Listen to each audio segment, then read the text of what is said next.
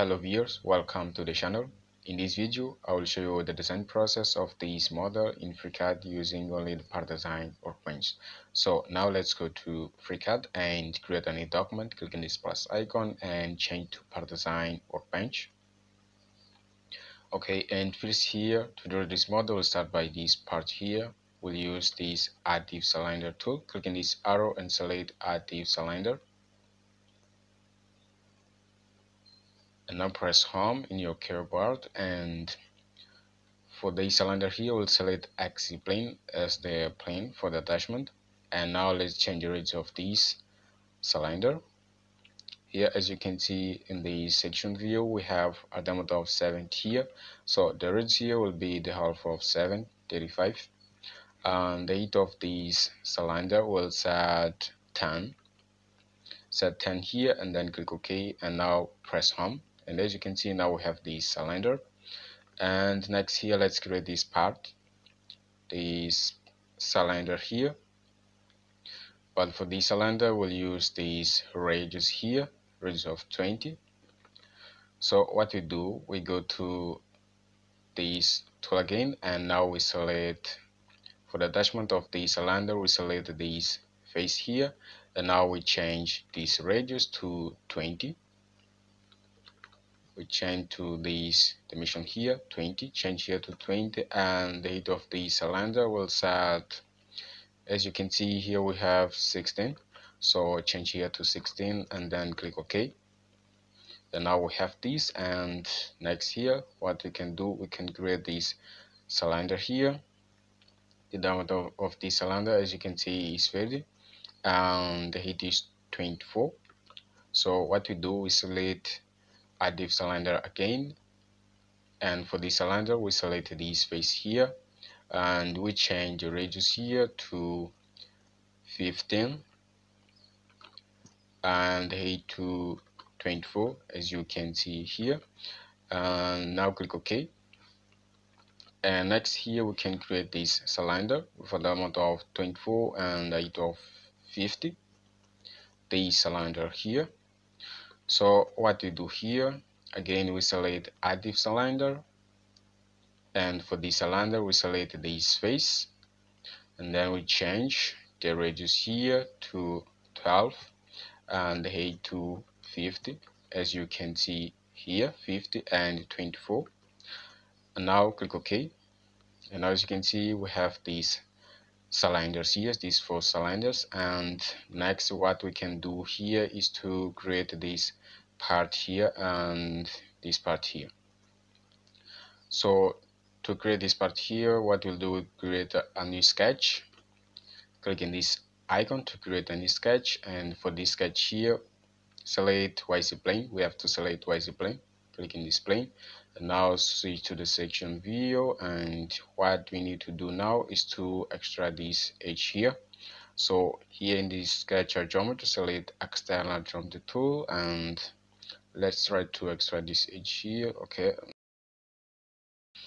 And now what you need to do is to draw this sketch. So now first select this polyline tool and draw this sketch. Okay, escape, and now draw this vertical line, and now select arc tool and draw this arc in these 2 points. Okay, and now here we'll set some constraints for these points. So for example, for these 2 points here, we'll set horizontal constraint. Okay, and now we can set the dimensions of this sketch here. So what we do first here, we'll set this, the height of this line here. So select vertical distance tool and click in this line, and as you can see here, we have 105 between this line here to this line. So the distance here will be the half of 105. Okay, and we get this dimension here. And now let's add the dimension of this line here. As you can see here, we have this distance 140. So what we'll do here, we'll extract this edge, select external jump tool and extract this edge here, and now select horizontal distance tool, select this point and then this point here and set the distance. Okay, and now we have 1 degree of freedom, so we have to set the radius of this arc here. So let's go to this drawing page, and here we can see a radius of 70 for this arc. So what we do, we select this constraint diameter here, and we select this arc and we set 70. And now leave the sketch and select revolution tool, and here we need to change the axis of this revolution. So click here and select y-axis and then click OK. And now as you can see, we have this part here, and the next step here is to create this cylinder. So what you need to do is to create a new sketch, select this icon, and for this sketch select XY plane. So select XY plane, and now switch to the section view, and what we need here, we need to extract this edge here. So select external jump tool and extract this edge, and now select cycle tool and draw this cycle, and then select horizontal constraint, and now these 2 points. Okay, and now we have 1 degree of freedom. So now let's set the diameter of the cycle. So as you can see here, we have 40. So select this constraint cycle and click in this cycle and set the dimension. And now leave the sketch and select pad tool. And here, check this option, symmetric to plane, and the length of this will set 105. Okay, and now click OK, and as you can see, we have this part now. And next here, what we'll do, we'll create this pocket here, and next this pocket. So what we need to do to create this pocket here is to create a new sketch. Select this icon to create a new sketch, select XY plane for this sketch, and switch to the section view. And now what you need to do is to extract this edge here. Select external jump tool and extract this edge. Okay, now we have this, and now we'll draw this arc here.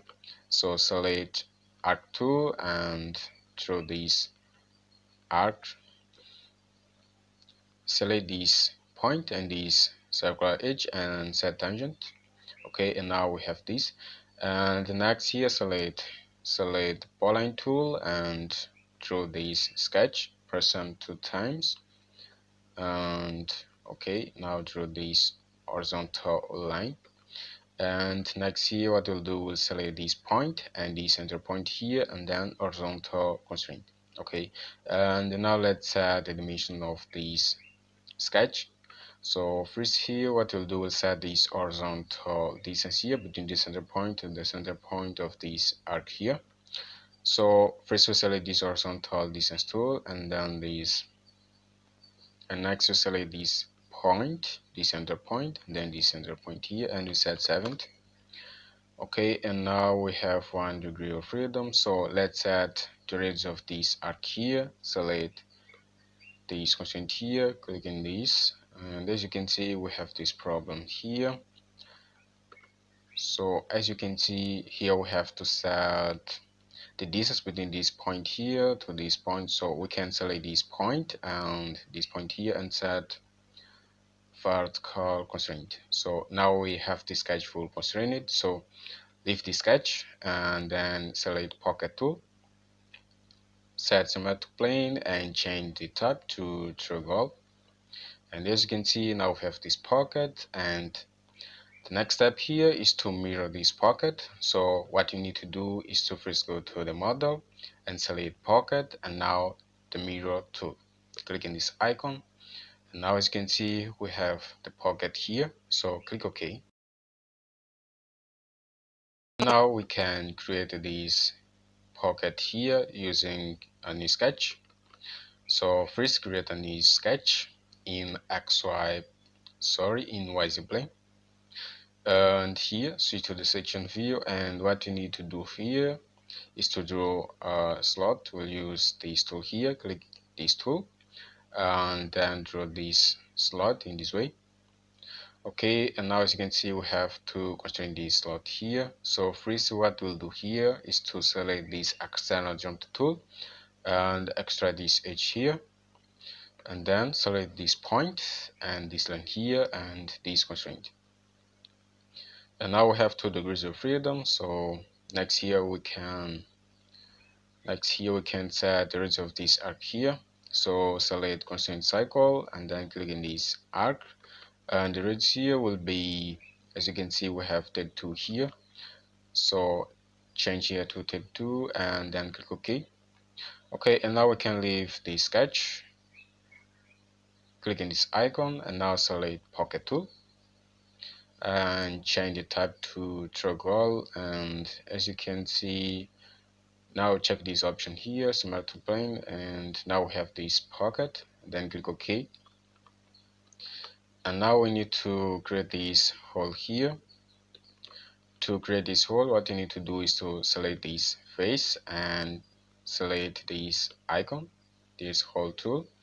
And first here, what we'll do, we'll change the diameter of this hole to 24, and then we'll set the height of this hole. So the diameter is 24, and let's change the here to 200. Okay, and now as you can see, we have this hole in these 2 parts. Okay, and next here, what we can do, we can create these parts here in this cylinder. So what you need to do is to select this face here and then create a new sketch in this face. And now what you need to do is to select the external geometry tool and extract this edge, and now select the line tool, and here we'll draw these 2 lines. So draw this line in this way and next this line in this way, and for this line here we'll select arc tool, and okay, switch to section view. Now as you can see, we have the center point. Click in this origin point and connect these 2 points and do the same for these 2 points. Okay, and now as you can see, we have 5 degrees of freedom. So let's set the dimension of this sketch to full constraint this sketch. And first here, what we'll do, we'll select equal constraint and we'll set these 2 lines equal. And now here we'll select constraint cycle and we'll set the radius of this arc here is 24. Okay, and now select horizontal distance tool, and for these 2 points here we'll set a distance of 2.3 millimeters. Okay, and the distance between this point to this point here we'll set 4 millimeters. Okay, and now as you can see, we have 1 degree of freedom. So escape and let's see what is the problem. Select this horizontal constraint and then these 2 points. Okay, and now as you can see, we have the sketch full constrained. So leave the sketch and now select pad tool and here set reverse it and then change here the type to up to face and select this face here and then click OK. And now it's time to create these all parts. So the way to do that is to go to the model, select the pad and this tool here, polar pattern. And what we do here we change the number of occurrence to 16 and then click OK. And now as you can see, we have this part. And next here we can create the chamfer operations and this fillet here. So what you need to do to create this chamfer here, this chamfer and this chamfer, what you need to do is to select this edge here, control and select this edge here and then this edge and then select chamfer tool. And size of this chamfer, as you can see, is 2 millimeters. So change the size to 2 and then click OK. And as you can see, we have this. Okay, and now let's create this fillet here. The size of this fillet is okay, where is the fillet? Is 4 millimeters. So what you need to do is to select this edge and then the fillet tool and change the radius to 4 and enter. And as you can see, now we have this. And now let's create the fillet here in these edges. The size of this fillet is 2 millimeters. So what you need to do is to select this edge and then this edge, control, and select this edge here, and then select fillet tool, change the radius to 2 millimeters, and now click OK. And next here, let's create this hole with a diameter of 5 and a length of 5. So what we need to do here is to select this face and then click in the hole tool, change the diameter to 5 and the depth to 5, and then click OK. And now as you can see, we have this part here, and for this video it's all. We finished the design of this model. So thank you for watching this video. If you find this video useful, please leave a like, a comment, and share this video with your friends. Thank you.